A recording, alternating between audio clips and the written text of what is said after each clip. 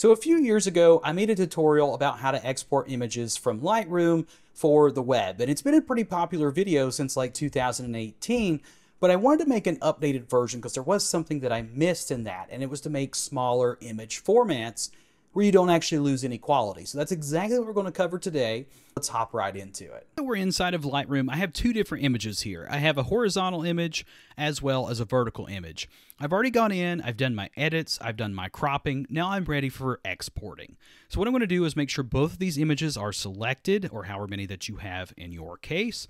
We're going to go to File, and we're going to go to Export. Now, the first thing you're going to have here is your export location. Pretty simple and self-explanatory. Just make sure it's going to wherever you want it to go.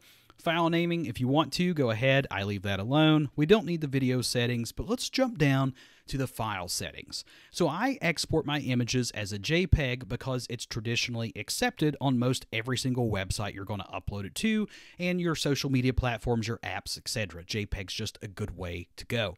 Now, the quality I set to around 70. My color space is usually always sRGB, and I don't click on limit file size to. Now, you can do this if you want to go this route, but here's how I do it. So if you go down to image sizing, again, make sure that your resolution is set to 72 pixels per inch.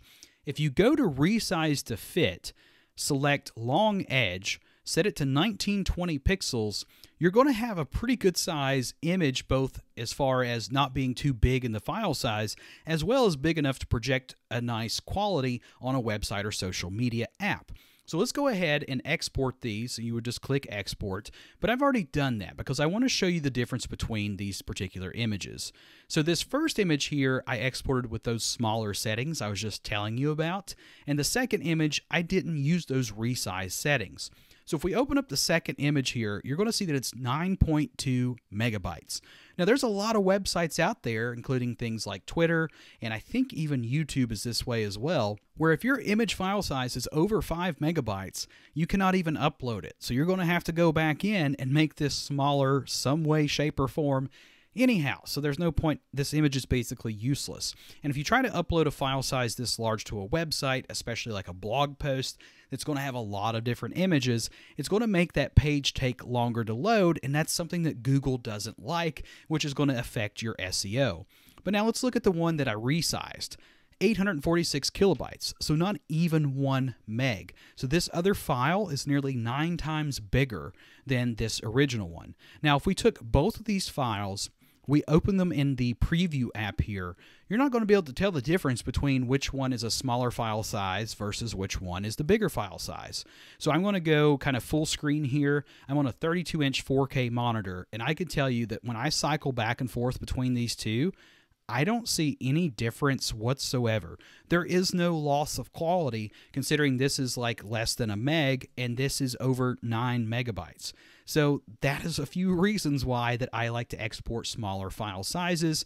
1, web pages load faster. 2, save space on your hard drive. 3, it's really not needed to make them bigger unless you want to start printing. And that's pretty much it. I think something that a lot of us fail to do, and I failed to do in my original tutorial, was to export these smaller file sizes.